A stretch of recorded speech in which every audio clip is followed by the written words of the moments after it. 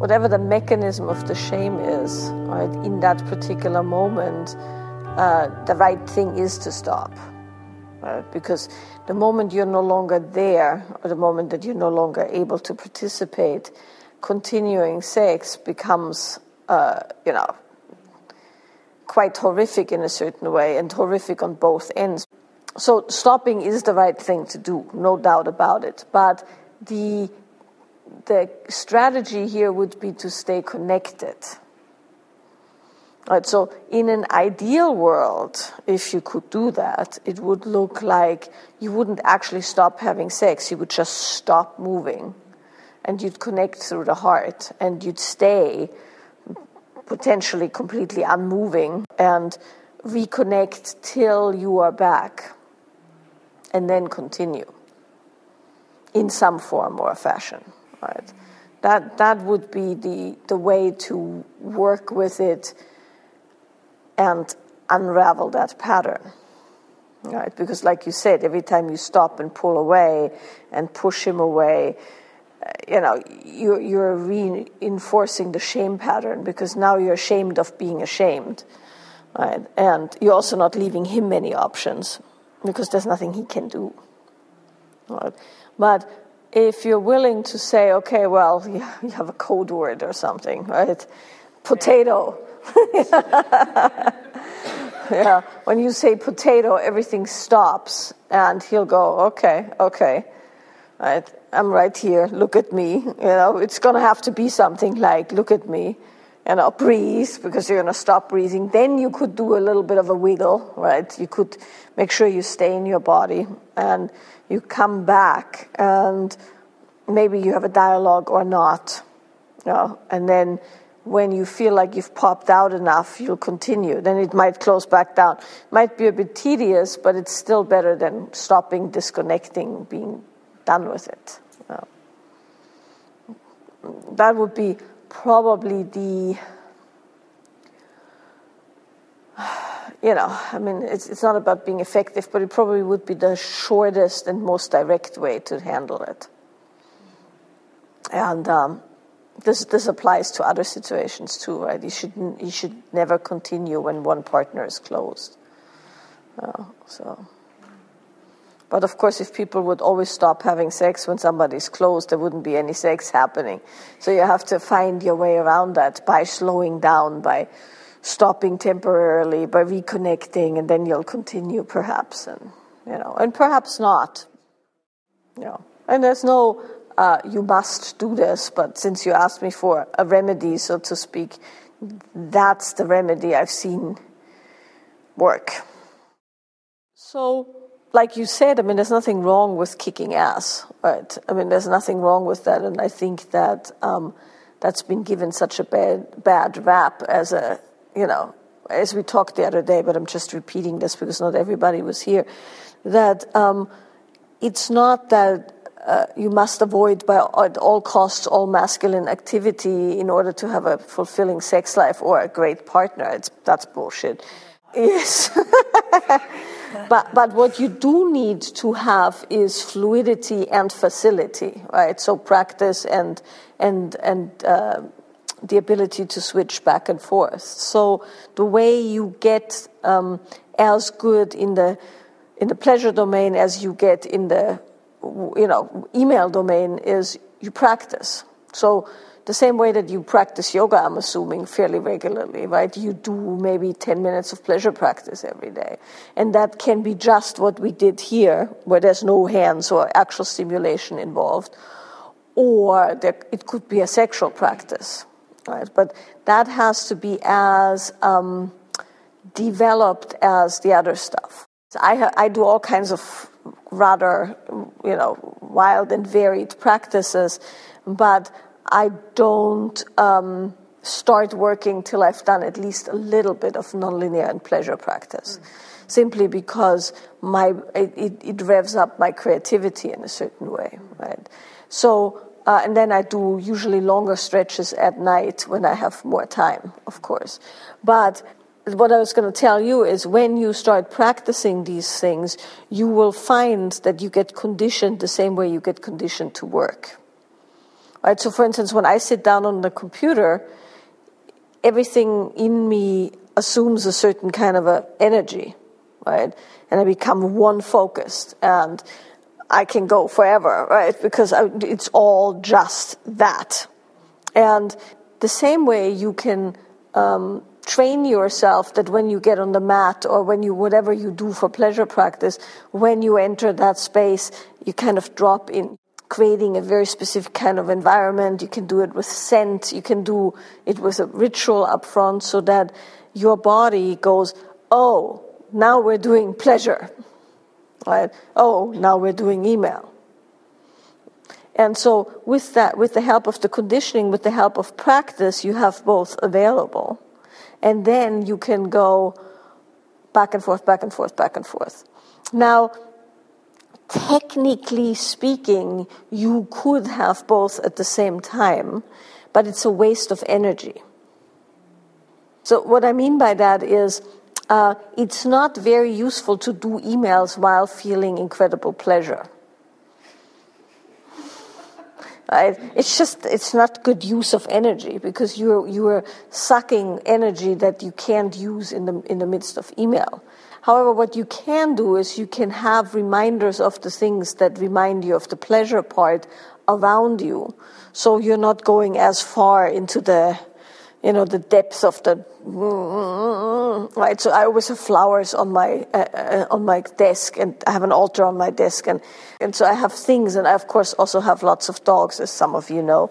So there's always somebody who wants a little bit of love, and so I can go in and out very quickly and get these little micro hits, is what Steve would call them, of juice, so to speak, in the midst of doing things.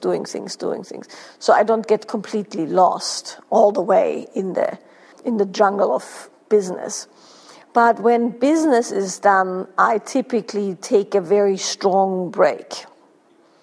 Right? So even if I go back later, when it's done for the time being, I'll take a break, I close things down, I go somewhere else. I usually go and deal with my animals, which gives me great joy. I might do some practices. I have a bath or whatever. And then I have the other thing accessible. And that works fine for me, meaning I can have both, but not simultaneously, but they're both available. So I'm not worried that at the end of the day I don't have the juice. I have the juice on tap, so to speak, like you said. But for that, you have to have practiced the juice as much as you've practiced emails. So I have a specific spot I do my practices, and essentially when I enter, that takes care of it. And then, like I was saying, I might not be able to, because sometimes you have things, and then sometimes, of course, once your mind calms down a little bit, all the things that you've forgotten pop up, and then you just make some notes, and then it can go away.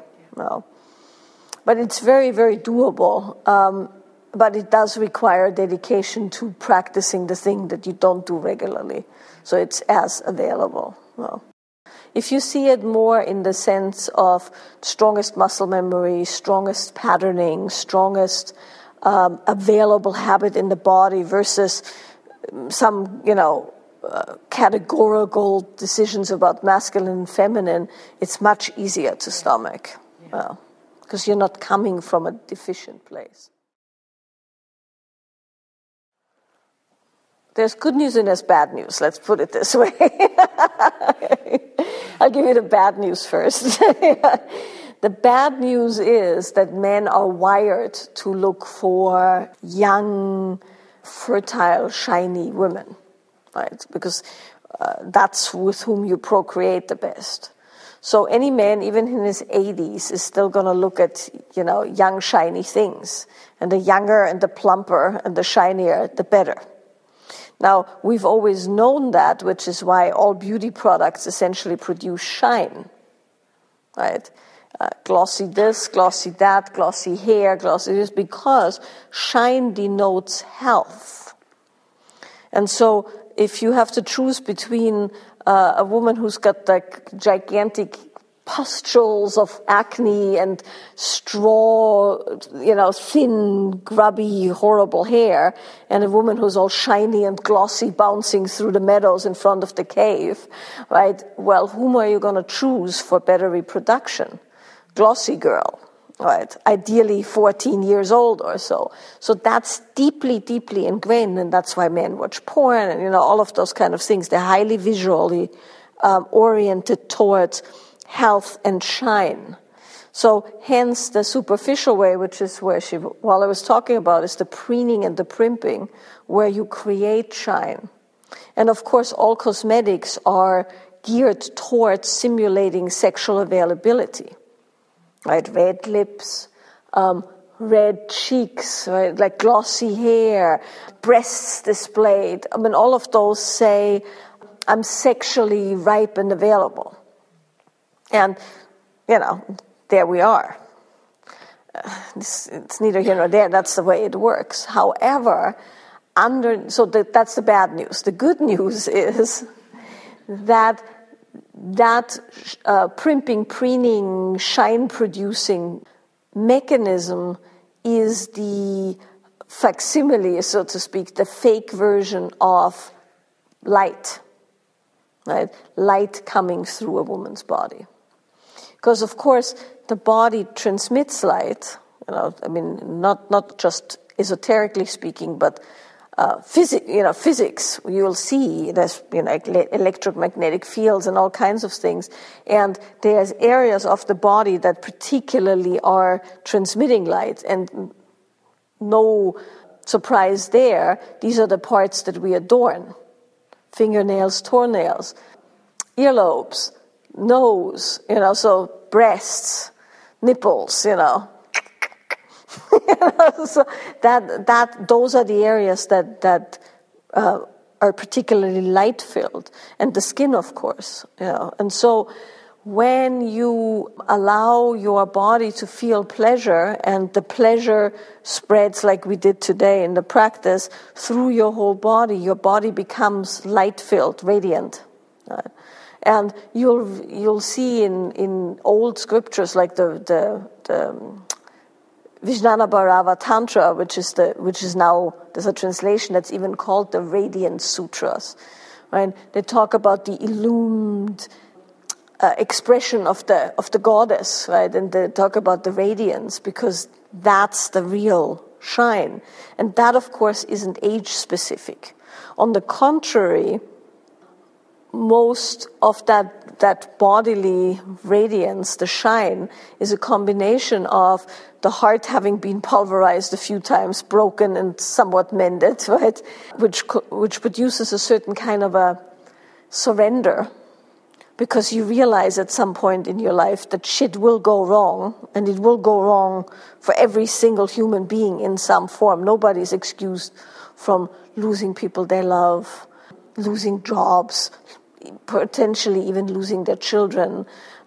We all lose our parents if we're lucky, and we don't die before our parents, right? But so loss of love and loss of things you hold dear tenderize you in a certain way. They can also shut you down and fuck you up. But for the most part, you see in older women, and I'm saying older, that's relative. Anybody who's had a few heartbreaks and had some life or maybe had some children, there's a certain kind of letting go and knowing that you're not really running the show. So that's one aspect, a certain relaxation that produces radiance.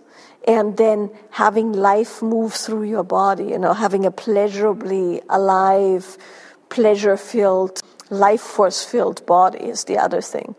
And so you often see women who have a little bit more experience be actually more light-filled than young women.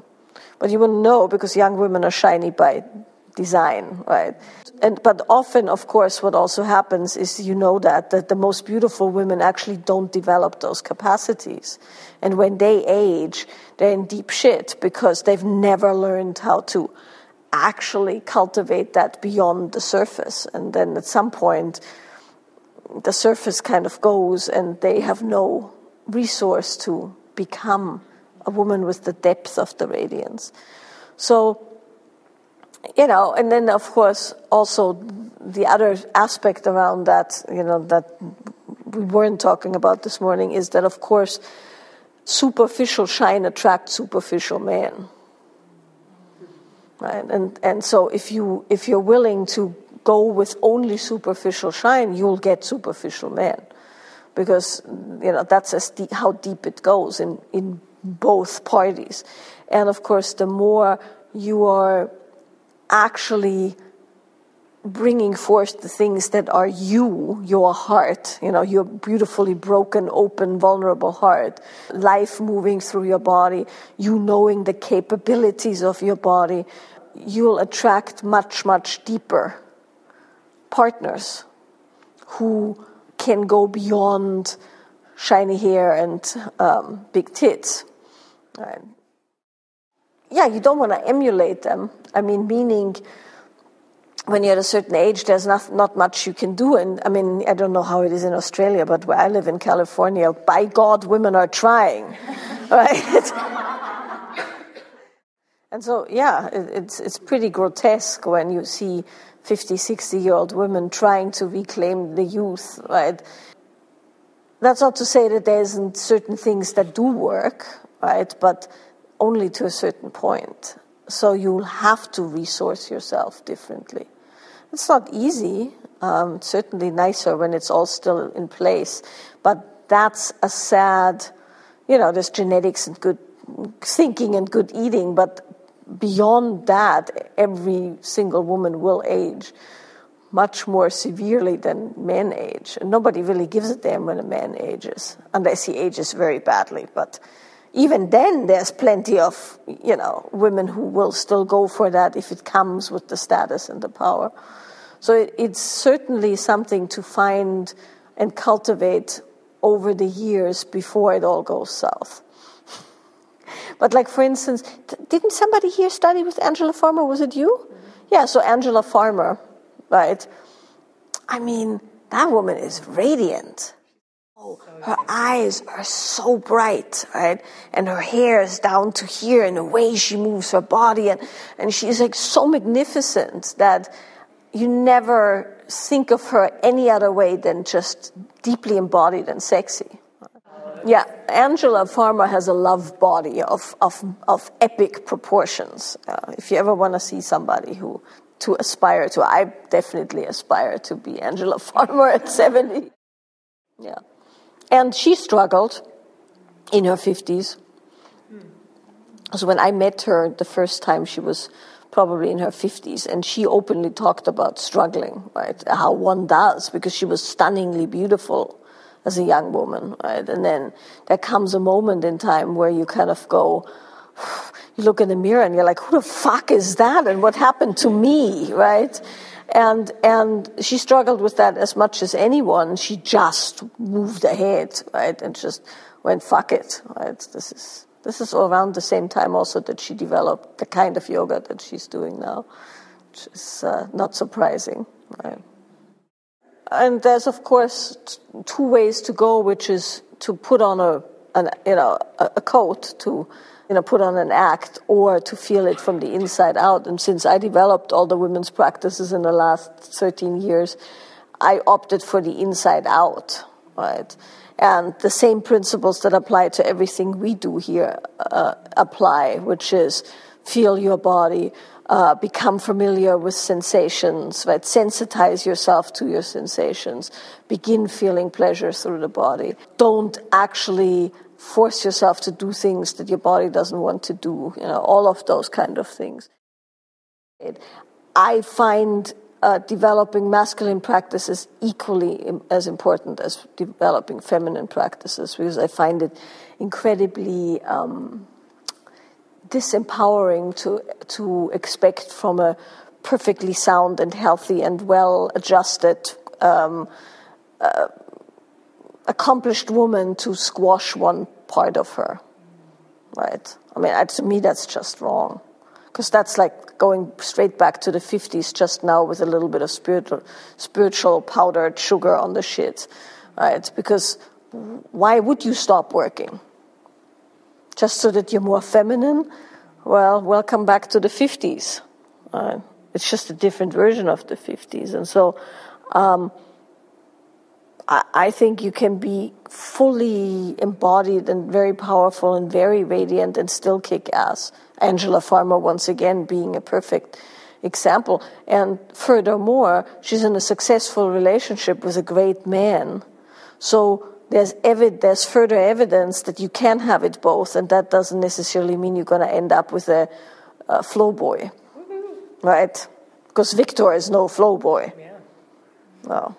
She's got an amazing husband. Yeah, I mean, there's nothing flow boyish about that man, and so the dogma says you kick ass in business, you end up with a wimpy boy. Yeah. Well, yes, that's true if you don't have the other part, but if you have the other part, you can lay it down for a proper man, and then pick it back up in business. There's having it and there's showing it. Right? And those are different skills. Having it, developing it, being with it, having it available is one set of skills. Then you're absolutely right. If you have it amply and you just go out without having dealt with the fact that you have it, you're going to be like a little lighthouse attracting every creep, everybody. Because the problem, of course, is radiance is very magnetic. And, it's like, I don't know if you've ever been in a sports bar and there's a TV going and everybody has to look there. Why? It's light. Right? So your light, light's incredibly compelling. Moving light, right? The TV being, or the phone nowadays being our fake substitute for that. But you have to look. You can't help it. So, of course, if you're very radiant, you will attract attention, wanted and unwanted. So the key is to have it, to cultivate it, to have it in your body and not have to show it. Because that could be potentially very dangerous. You could, in the worst case scenario, get assaulted or violated. In the best case scenario, people are just weird and jealous or catty if it's women, or inappropriate as it's men.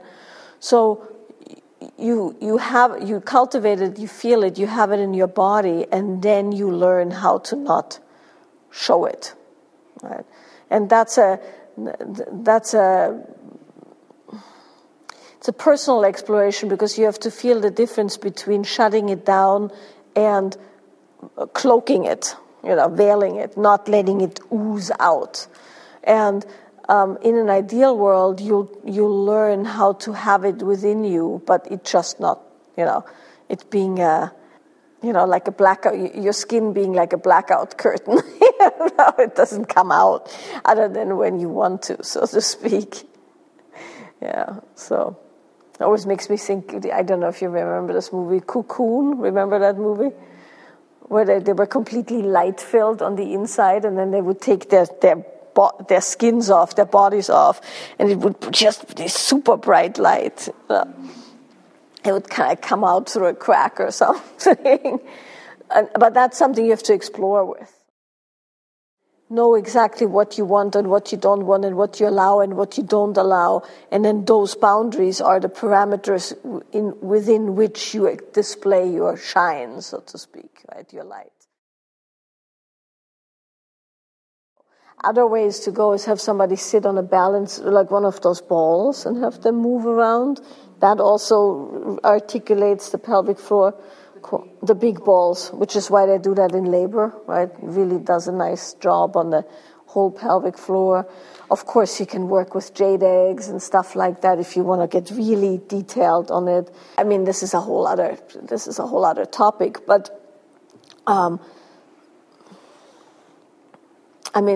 I personally think everybody should know the different layers of their pelvic floor, but not everybody thinks that, of course, because, of course, there's other considerations like pleasure and facility in those areas and energetic things and all of that. But it's fairly easy for most people to learn the different layers of the pelvic floor, particularly for women, where it's easy because you can intravaginally feel the different rings of the muscles, and you can actually learn how to articulate them.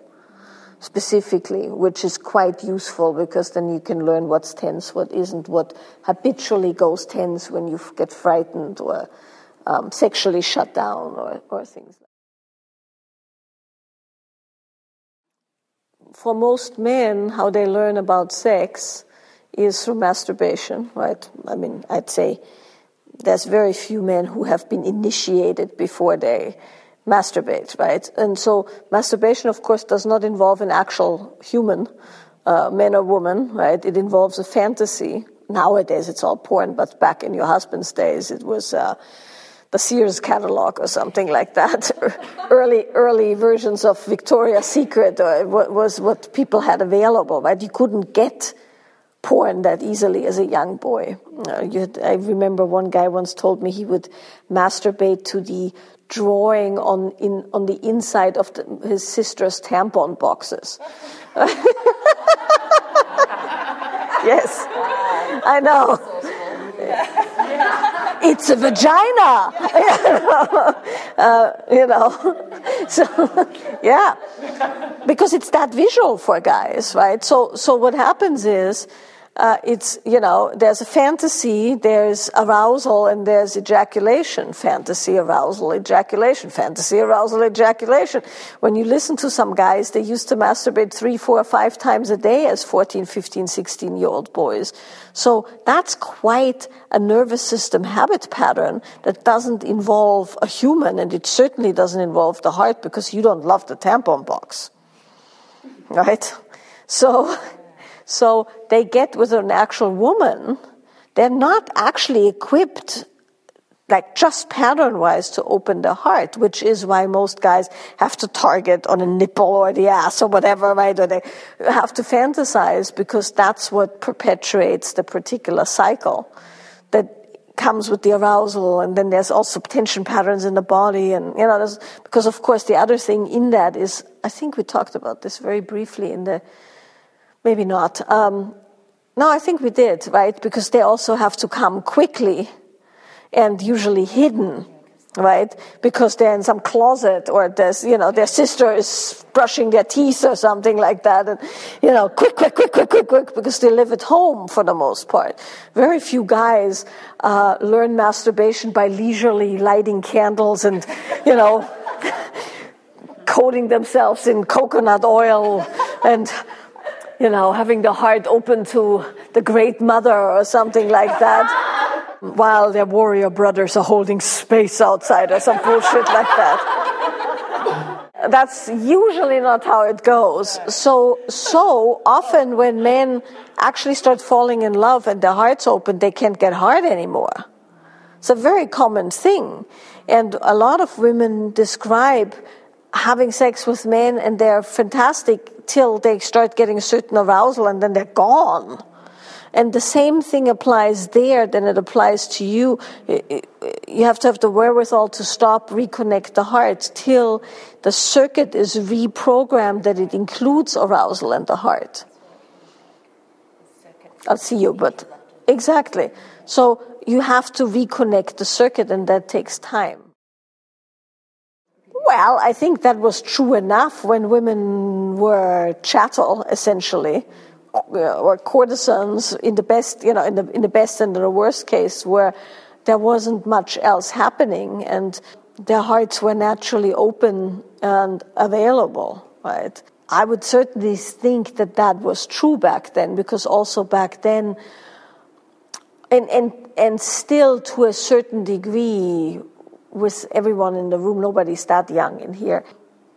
Most women had their first sexual experiences with themselves fantasizing about something they loved, right? And most women have sexual feelings that are not necessarily genitally stimulated with horses or dogs or, fairies or whatever, right? So women tend to have a sexual fantasy life that's geared towards the heart, where they love something and then that the prince will swoop them up and on the beautiful white horse, some version of that involves both arousal and the heart. So hence, most women are told that when their heart opens, they're sexually available. And most men are polled to have done a lot of non-heart related stuff where you have to essentially stimulate them sexually, and then that opens the heart eventually, right, if you're lucky. So I'm sure, I know that's true when you look at it's the same in the tantric scriptures, it's considered. I don't think that's true anymore nowadays, because women look at porn and fantasize and stimulate pretty much the way men do these days. And with the advent of vibrators, you have as many heart-disconnected women than men, because women tend to not love their vibrators. Some I know do. Yeah, but you don't have a love relationship with your vibrator, right? It's a mechanical thing, you get off, and then that's that. So less and less, as I see it over the years, are women original, fail-safe oriented like that. And then there comes things like trauma, which is very, very prevalent and getting more prevalent. I don't know if you've read any of the newest studies, but essentially because young boys learn about sex from hardcore porn, not regular, cock in hole kind of porn, but spinning from the rafters in some double penetration crazy. They come to girls with a kind of an attitude and a thing that almost automatically traumatizes the girls. And I mean, there's whole studies now that most 12-year-olds have had extensive oral sex and think nothing of it. And I mean, it's pretty brutal. So you have now women more than ever who are going to shut down their heart for the sake of the mechanical doing to get the guy to like them, because if they don't do it, some other girl, one grade up, will do it, together with whatever, pole dancing and twerking and, double anal or something like that. And it's like, holy mother of God. Yeah. But I would say in general, that's true. In specific, I don't think that holds true for many. I know a lot of women who fuck like guys. Yeah. Yeah, that's a dangerous anticipation, right? And one that many women make, right? Where they go, well, eventually he'll come to love me. And so, one way around that, of course, is a very unpopular strategy, which is don't have sex to begin with. Right? Very unpopular strategy, but certainly no man will love you the first time he has sex with you. That's just, most men are not built like that. And for men, sex doesn't have the significance it has for women. Most guys, if they're honest, have sex like we try different chocolates. And so how for men usually love happens is a combination of familiarity, the newness being interesting enough to pursue it further, and getting to know someone as a human and not as an object. And so, of course, the quicker you have sex with a guy, the more you are an object, and the less you are human in a certain way. And I know guys who've had enormous amounts of women, for all kinds of reasons, training or personal interest, and there isn't a lot, there might be heart in the moment, meaning they might be able to feel, and in an ideal world, they're still able to feel and be with the person for who their person are, but that doesn't mean that they love, or even that the oxytocin kicks in, right, for quite a while. So one good strategy to ensure that the heart does open is to not have sex to begin with. But,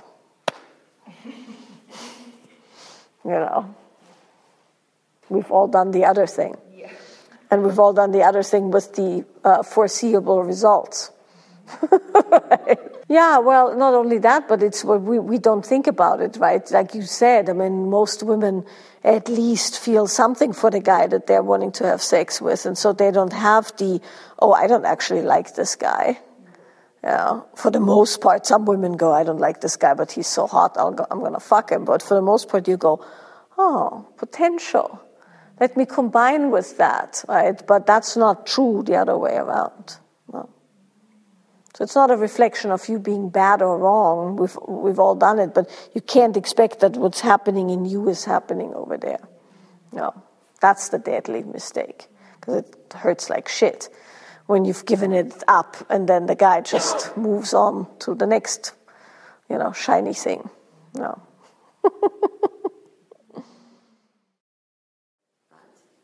Yeah, well, at least on the first couple of dates.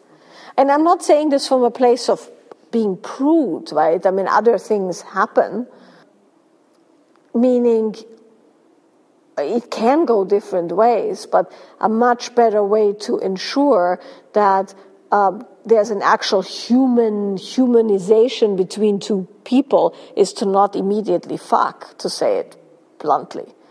Right? Because you're not making love the first time you have sex with a guy.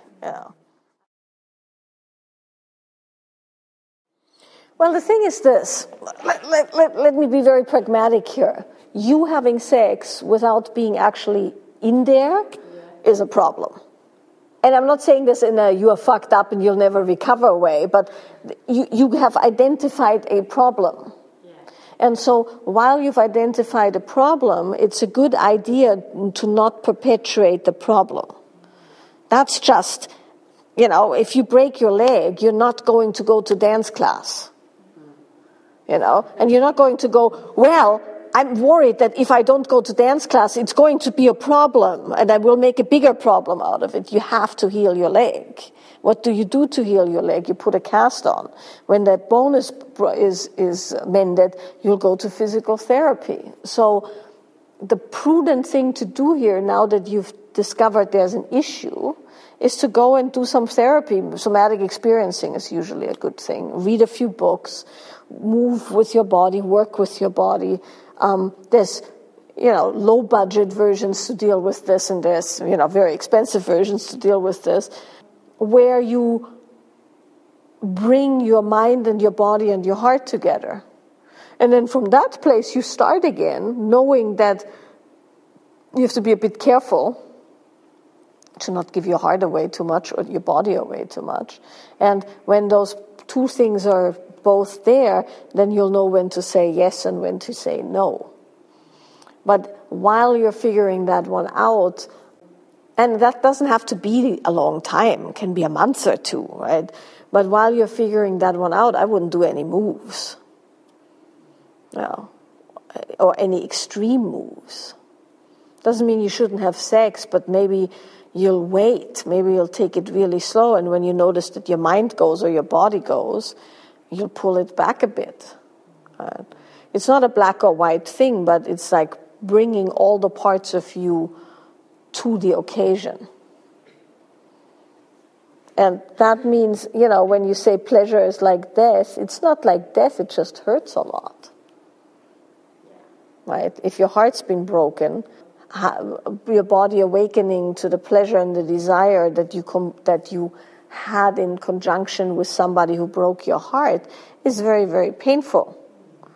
But it's not a death sentence and it's not a life sentence, because these things heal and they mend and they go away. And the thing that broke your heart now, 10 years from now, isn't going to be the issue. That's the really good news. So don't tell yourself that. It's not. It's just you've had an injury. Just allow yourself to heal from the injury. Exactly. You don't want to do the cast. You want to run a marathon on a broken leg. And that can cause permanent crippling. If you would run on a broken leg, you'd probably make it so that it can't heal properly. And when it heals incorrectly. Take a little bit of time. And you take your time and you feel till your heart feels ready to re-engage. And if there's any pain that needs to be dealt with, deal with it. Journal about it. Read things. Move your body. Cry. Rant, rave. Spit on things. Kick things. Whatever it takes, right? The only trouble is if you lock it all up in your head and just cut yourself a little bit of slack. Maybe your bone is still broken, so to speak. a few more months are not going to kill you one way or the other. Just be gentle with yourself. If you tend to rationalize things and go too much in your head, find yourself a therapist. I'm telling you, somatic experiencing is a great way because they deal with the mind and the body. And have somebody point out the ways that you go in your head and try not to feel.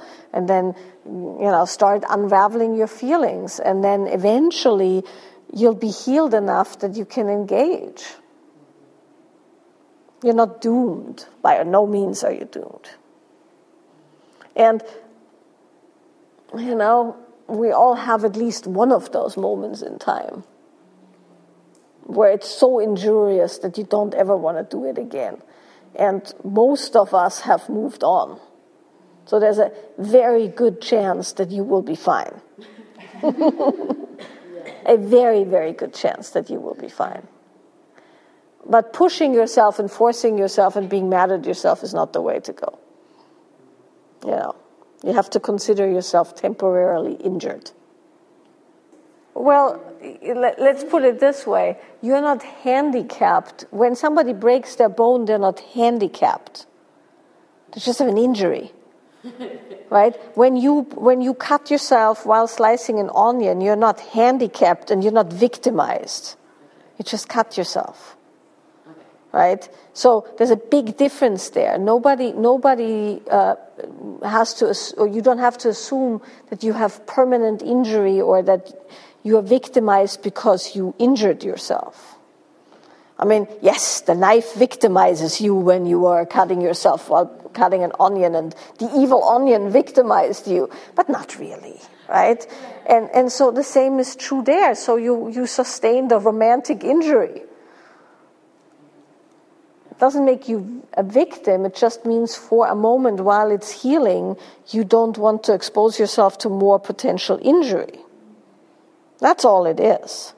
Well, but as far as old sexual trauma goes, you can close the door, but I can guarantee you that by the time you're 35, that door will open, or 40. You close the door on it mentally. Like you said, you don't let yourself be victimized with it, and you work with your body on releasing any residual trauma you have. Right? With your body. Because you can hash it over till the cows are, coming home, because it doesn't make any difference, it's done. But your body holds memory, and that memory, if it's not dealt with, at some point when there's enough cumulative other, happenings, it will pop up. You don't have to reprogram it, you just have to release it from your body patterns. Yeah. So there's other modalities. Like I said, somatic experiencing is a combination of being with the body as it processes and speaking about it enough so you can put it away.